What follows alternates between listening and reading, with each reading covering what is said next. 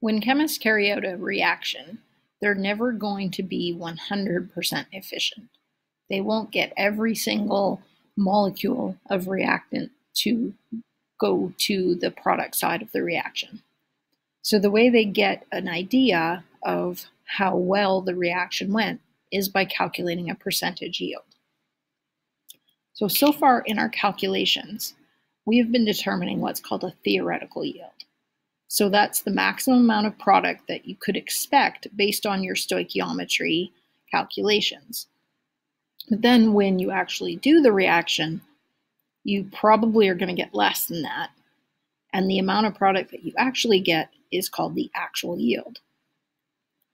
So from those two yields, you can calculate a percentage yield, which is a measure of how successful the preparation of product was. And so the formula for that, percentage yield, is just your actual yield over your theoretical yield times 100%. So it's the same idea as when you calculate a percentage that you get on a test. It's the actual number of marks you got over the theoretical number of marks you got if you'd gotten everything correct times 100%. So let's look at some examples. So according to the stoichiometry calculations, the maximum amount of ammonia that can be produced from 1.00 kilograms of nitrogen gas reacting with excess hydrogen is 1.22 kilograms. When the reaction is carried out, 0.852 kilograms of ammonia is obtained. What is the percent yield of the reaction? And there's the reaction that's happening there. So we're going to calculate the percent yield. We have to figure out what those numbers are, which one is which. So we've got 1 kilogram of nitrogen gas possibly producing 1.22 kilograms. So that's your theoretical yield, that 1.22 kilograms. And then when the reaction is carried out, it's 0.852 kilograms of ammonia is obtained. So that's your actual yield. So for the calculation, those are the two numbers that you need. The 1 kilogram of nitrogen gas isn't relevant to this calculation. So we take the actual yield, we divide by the theoretical yield, times by 100%, and you get 69.8%. So the percentage yield of that reaction was 69.8%. And it doesn't actually matter what the units are for mass, as long as they are the same unit, and they'll cancel out. So that's the calculation for percentage yield, but often with percentage yield questions, you first have to actually calculate the theoretical yield.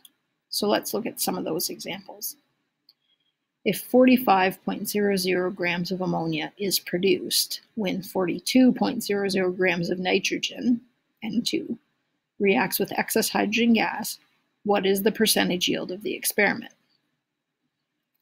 So we're going to need the molar mass of ammonia and the molar mass of nitrogen because we're going to need to do a stoichiometry calculation to figure out the theoretical yield of ammonia. The 45 grams that's given in the question is actually the actual yield. So we're not going to use that in our first calculation. We're going to take the 42 grams of nitrogen and figure out what our theoretical yield of ammonia could be. So we'll start with our 42 grams of nitrogen. We'll multiply that by the molar mass of nitrogen. Then we'll use the mole ratio from the balanced chemical equation to figure out the number of moles of ammonia. And then we'll use the molar mass of ammonia to find the mass of ammonia that could be produced, or the theoretical yield. Okay, so our theoretical yield is 51.0835 grams of nitrogen. So keep in mind, we're not done the question yet. So keep a couple extra digits on that number. Now that we have the theoretical yield, we can find the percentage yield. So percentage yield is actual over theoretical times 100%. So remember from the question, the actual was 45.00 grams. We just calculated the theoretical. So we're going to divide those, multiply by 100%, and we get 88.09%. Another example with just a little bit of a different wording. The most common ore of arsenic, FeSAs, can be heated to produce pure arsenic. When 25,000 grams of this ore was processed, 9,530 grams of arsenic was obtained. So what was the percentage yield of arsenic? So in this case, we've got 25,000 grams of the ore, and the actual yield from that was 9,530 grams. So the first thing we need to do is calculate the theoretical yield when we process 25,000 grams of the ore. So we're going to need the molar mass of the ore, which is 162.83 grams per mole. And we're also going to need the molar mass of arsenic so that we can calculate the theoretical yield. So we're going to start with that 25,000 grams, use the molar mass to convert to moles. Then we're going to use the mole ratio, which in this case is just a 1-to-1. And then we're going to use the molar mass of arsenic to get us to the theoretical yield of arsenic.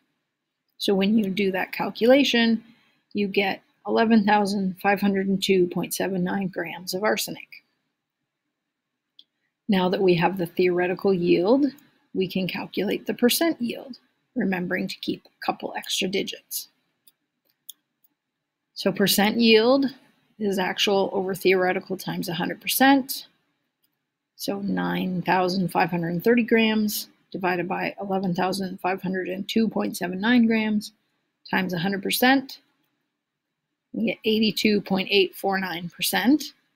But if we look back at our calculation, that number 25,000 only had two significant figures. So our actual final answer is going to be that there was a percentage yield of arsenic of 83%. So that's how you calculate the percentage yield. It's actually just really one new step from what we've been doing before, just that extra calculation of the percentage yield.